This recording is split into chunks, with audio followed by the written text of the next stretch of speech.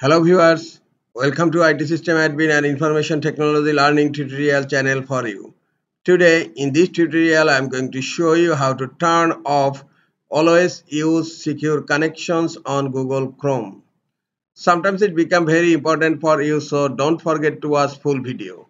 To turn off always use secure connection on Google Chrome, go to Google Chrome and click on three dot icon on upper right corner. Then click on settings. In left pane, click on privacy and security. Now scroll down. Then click on security option. Scroll down again. Under advanced, you will find always use secure connections. Use HTTPS whenever possible and get warned before loading sites that does not support it. Now it's enabled. Just click here to turn it off.